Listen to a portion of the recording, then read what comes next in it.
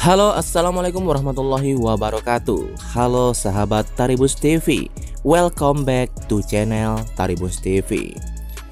Oke, baiklah, pada kesempatan kali ini kami akan menyajikan kabar berita artis terbaru, terupdate dan juga berita artis terheboh hari ini.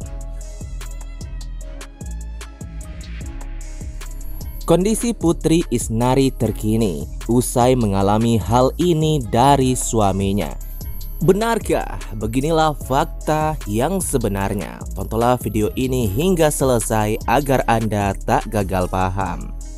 Namun seperti biasa, sebelum kita lanjut ke pembahasannya, jangan lupa untuk subscribe channel ini terlebih dahulu. Bila Anda suka dengan videonya, jangan lupa untuk memberikan like dan tuliskanlah komentar Anda di bawah ini. Putri Isnari alias Putri DA tampaknya harus melatih kesabaran setelah menikah dengan Abdul Aziz, anak pengusaha tambang Haji Alwi Ruslan. Pasalnya, baru sehari saja menikah, pengantin baru tersebut, Putri Isnari mengalami kejadian yang membuatnya sebel terhadap suaminya. Hal itu terlihat dari video unggahan di media sosial. Tampak dalam video itu, seorang kerabat merekam momen Putri Isnari marah-marah kepada Abdul Aziz. Rupanya, Putri Isnari kala itu tak bisa masuk ke kamar gegara dikunci oleh Abdul Aziz sang suaminya. Celakanya lagi, kunci kamar tersebut dibawa oleh Abdul Aziz. Alhasil, Putri Isnari harus menunggu Abdul Aziz yang sedang keluar di depan pintu kamar bersama para kerabatnya. Setelah suami kembali, disitulah momen Putri Isnari emosi direkam oleh kerabatnya.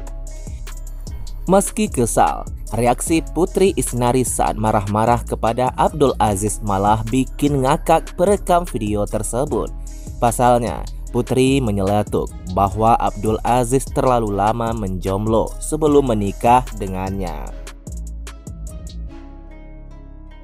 Di acara resepsi pernikahan, Putri Isnari bongkar tingkah Abdul Aziz di awal kenalan.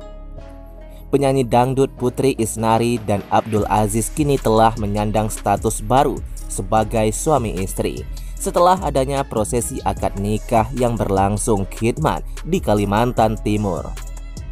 Di acara resepsi pernikahan, Eri Suzan berusaha menggali awal mula perkenalan Putri Isnari dengan Abdul Aziz.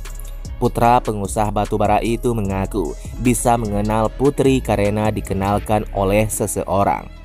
Mendengar pengakuan suaminya, Putri Isnari dengan cepat mengungkapkan tingkah Abdul Aziz yang bikin geleng-geleng kepala di awal perkenalan.